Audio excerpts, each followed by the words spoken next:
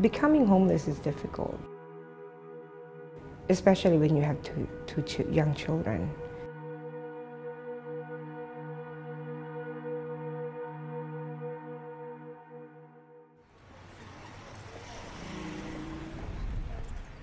Carnival, we have And the Easter too. Yeah, the spring carnival, the Halloween carnival, Yeah. 4th of July carnival. I think those are all our carnivals. Before working here, I really, I had a much different view on what family homelessness would look like. And especially if you do not have a strong support network, literally anyone could be homeless. Yeah. They fixed that building so quick, huh? Oh, I know. It's less than a year, right? Yeah, that's changing skyline, changing demographics. I am Margaret, and I live here in the city now. It's a long process. You have to be in a waiting list. While I'm in waiting, I was in the shelter. The situation was very difficult for me because I have a domestic violence case, and until now, it's very hard for me to talk about it. Survivors of domestic violence, that's a big chunk of the families that have moved in here, as well as new immigrant refugee families and eviction, yes. My abuser, he just couldn't stop, not, harassing or following me and the kids around. I believe I was like 3 months pregnant at that time with my second child, and he physically hurt me. And I said that if he hurt me and he knows that I'm pregnant, that means that that baby is not important to him. All I know is, if I'm gonna go back, it's gonna be for the worst. Doing therapy. Oh yeah, play therapy. Yeah, with books. One of my shelter in the East Bay, somebody broke in, and they identified similar feature from my ex, so I have to be moved out of the East Bay and sent here in San Francisco. Financially, at that time, I'm completely broke. I know I already have used my savings going places to places at that time, and it's difficult. I could not leave my children in a daycare and things like that because I have this thinking of one day, what if he found out where the daycare is and he took them? Even though my children are young, it's like so sad to see them like sleeping in the car and playing in the car because I can't bring them to the park. I'm scared that somebody is following, like that. So you feel helpless, like you don't trust anybody. Even though, just go to the shelter, it's gonna be safe and things like that. I don't know if these people can be trusted, or am I gonna be safe in here? Is this gonna be like a two-week stay of these things like that it's not gonna be certain again for me and the family? The longer a family stays in shelter, the more negative effects that it has on a family. Studies have, proven that and shown that, and so has personal stories. We sing songs. We sing songs on dinner table, and my son was like, "Mom, do you still remember the song?" I said, I don't think.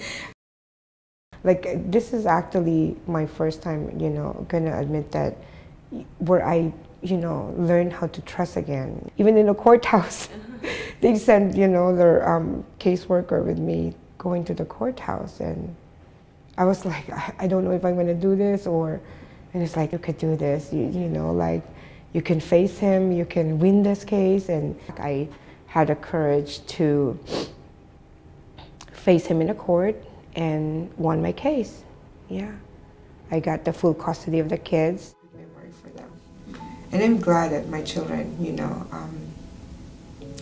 after that therapy session, it's good. I was worried because my son at that age was starting to hit the baby sister, and he thought that it's okay, and I said, no, it's not okay.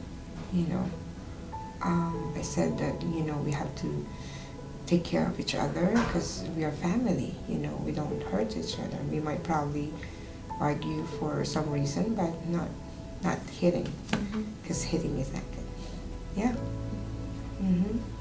The studies that have been conducted show that when you have an interaction and communication with your child where there's reciprocity, where I talk to my child in a way that asks their opinion, ask open-ended questions, we have a dialogue. I say something, you say something. The better off they'll be in terms of academic achievement, security, success in life. You know, we see a lot of trauma, and with that comes behavioral issues at school, academic issues, self-esteem issues. As we start to mature a little bit and we're getting into adolescence, we start to think of ourselves in terms of how other people see us. That's why we think so much about our peers, because we're so worried about what our friends are going to think of us. And so it's really important then that if a child isn't good at something, that they know that they're good at other things.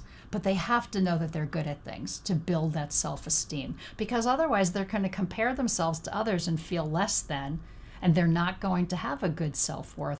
I remember those puzzles. The stability of not moving around all the time made my children more safer too. They become more, how do you call this, confidence about themselves. You know, that they're not going to be, in 2 weeks, they're going to be worrying where we're going to go and things like that. So we count on routine, because with routine we feel safe. That's why in preschools we post a schedule of the day, because children need to know what the routine is, because they'll be willing to go explore if they know the routine. They have a play therapy, and as a family we do go together, you know, and we talk things and how the kids can heal themselves, you know.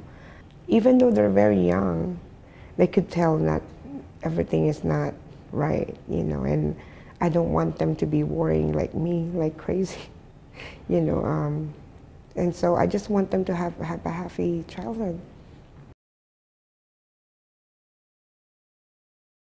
Job loss is a huge reason for family homelessness. And I became city and county employment last year. I just got laid off, but I've been applying again over and over to, you know, different positions, even for a bus driver.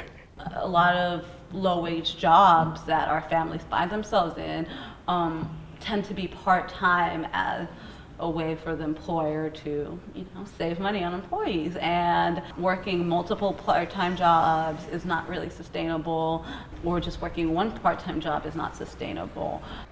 In one aspect, a temp job is better than nothing, but at the same time, once that temp job is over, you're left kind of back in square one. I've been applying for a city and county job, actually. Rafael's again, with the help of Sophia, my employment specialist, has been helping me. Spanning multiple hours for low-paying jobs, and just the physical and emotional stress that puts on somebody it's really a difficult situation to be in.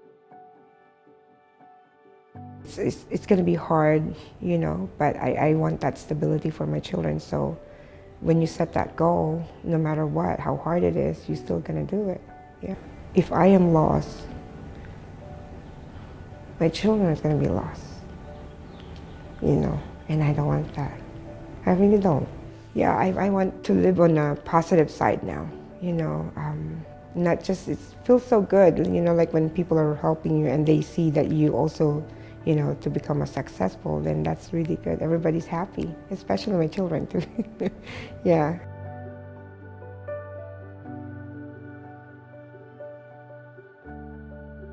As hard as it is, go find somebody to talk to and you know, and build your life again.